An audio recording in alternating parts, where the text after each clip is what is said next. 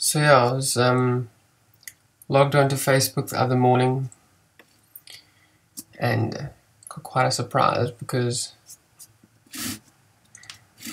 seriously, does it have to be so difficult? Okay, so I logged onto Facebook the other morning and found this post by Tammy. And Tammy said, I nominate Grant Thomas to mention 3 things daily for 5 days. Now these are 3 things that you're grateful for. Now there's quite a lot to be grateful for. And usually when these things pop up on my Facebook and people do them, I'm like, what? I'm not going to do it. For example, I was actually nominated for the Ice Bucket Challenge. But, since I edited the video, I just conveniently chopped it out. I'd like to nominate Brendan Thomas, Grant Thomas. But, Tammy goes to charity shops with me, so I felt a bit bad, if I ignored her challenge. My friend and I used to do with vinyl. Like the vinyl she just bought. Warm up your stove plates and let it get hot with the vinyl and then bend it into a bowl. This is heresy. Damaging vinyls. No, it's down the road. So, yeah, I've decided I'd do it. At least try. So, things to be grateful for.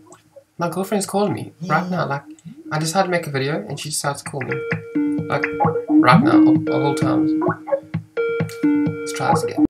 Okay, so, yeah. My dad must call me, what? Okay, can you just a little bit quickly? I'm just doing a recording. If you can, that'll be, thanks. I just want to put out there, I'm grateful. First thing, I'm grateful for my girlfriend, actually. She's quite amazing. And long distance isn't easy, so the fact that she, she's willing to participate in that relationship is, I'm grateful for that. Second thing to be grateful for today, my family. My family's quite understanding because I can be kind of sort of strange, and I do make some mistakes. For example, the other night I hit a curb.